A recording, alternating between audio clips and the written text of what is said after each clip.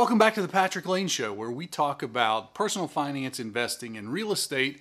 And today we're going to talk about the stimulus checks and what's going to happen to them. Before we do that, though, do me a favor, smash the like button, hit the subscribe button, and hit that little notification bell so that you get to see all the videos that we put out. Hopefully you get some entertainment or education out of it, and it'll help us to grow the channel. So it's sort of a win-win proposition. Now, as for today, guess what? The stimulus has passed the House, the stimulus has passed the Senate, and it's on its way for the signature of the president. So what does that mean? I mean, there's a whole bunch of stuff in the stimulus bill, right? It's $1.9 trillion, and we're not going to go through all of that. But I thought it was very interesting that this week, those $1,400 checks that everybody's going to get, and think about it, if you are if you get the $1,400, and if you're married, each of you get the $1,400, and then if you have, say, 2 kids, then you get another $1,400 for each kid. That's going to be a lot of money coming into some people's households. And so Deutsche Bank did a survey to figure out what people were going to be spending all of this money on. And guess what they found in their survey? I'm not sure it's going to be exactly what Congress intended when it passed the stimulus bill, but Deutsche Bank found that most people are going to be putting at least some of their stimulus payment into the stock market. That's right, into the stock market. In fact, 18 to 24-year-olds who are receiving the stimulus payment said that half or more of their stimulus check is going straight into stocks. And guess where they're headed? Yeah, that's right. You can guess it. From Wall Street Bets, it's going to be GME and AMC and all of the other Wall Street Bets stocks that we've heard so much about, the meme stocks, over the last couple of months. But it's not just the 18 to 24-year-olds, because the 25 to 35-year-olds said the same thing, that they were going to be putting a large percentage of their of their stimulus check into the stock market. And guess what? The next age category said the same thing. And in fact, even people over 55 said they were going to at least put some of it into the stock market. And so it's really an amazing thing to think about that people are basically being paid by the government to invest into a stock that the government now has 2 committees investigating whether the stocks are being manipulated and whether retail investors should be cut out of the whole idea of retail investing with zero fee commissions or zero commission trades. And so it's an odd sort of self-fueling cycle that we've got going here, where instead of stimulus checks, you might as well say that we're getting stonkulus checks, because that's really what's going to happen.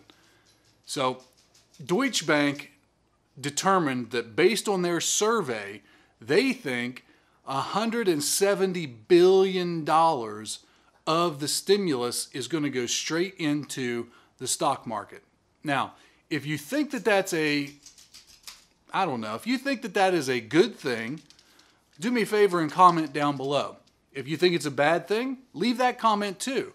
I want to know what you're thinking when it comes to whether or not the stimulus money should be spent on investing. Now, on the one hand, obviously the stimulus is meant to spark the economy. It's meant to help people and families who have struggled through the last year to stay on track, get back on track, take care of bills and all of those necessities that we all have to deal with when our income is reduced.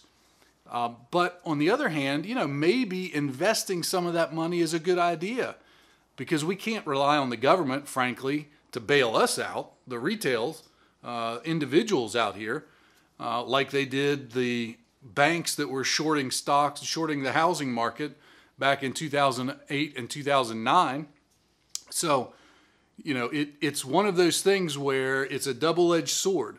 This money is meant to support the economy, support individuals who really need the help and have been hurt the most by what's happened and all of the shutdowns and lockdowns and all of that over the last year. But at the same time, maybe it's a good thing that people are actually taking a look at investing and planning for their future. Now, of course, the argument from Congress is don't do that. Don't put your money in the stock market. We're going to take care of you.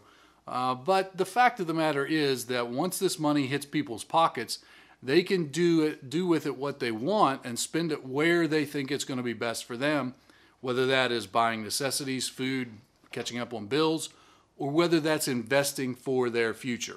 And even the group that said they were going to take the biggest part of it and put it in the stock market was only about half of that stimulus payment. So again, if you're getting $1,400 and you put $700 of it into GME or AMC or any of the other meme stocks that have been out there over the past few weeks, maybe that's a good thing because you can juice the economy in your local neighborhood by taking care of your essentials, and then you can also juice the stock market and the economy overall by investing in yourself if you're going to hold those stocks.